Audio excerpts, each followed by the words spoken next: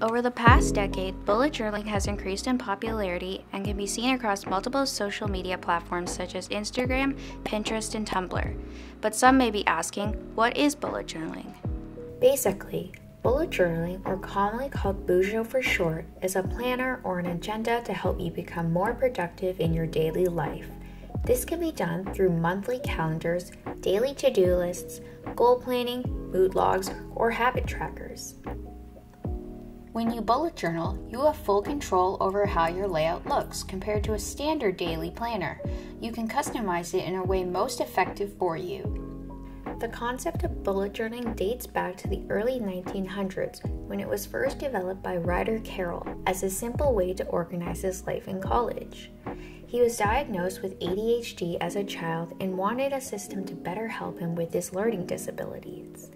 This is where he developed the bullet journaling method and eventually shared it online in 2013. If some are doubtful of bullet journaling, there is scientific evidence that it's beneficial. A 2016 survey shared insights from over 300 educators, and 60% stated that bullet journaling made managing their life easier. A study by Southern Methodist University found that writing about future goals make people happier and motivates them to act on those goals.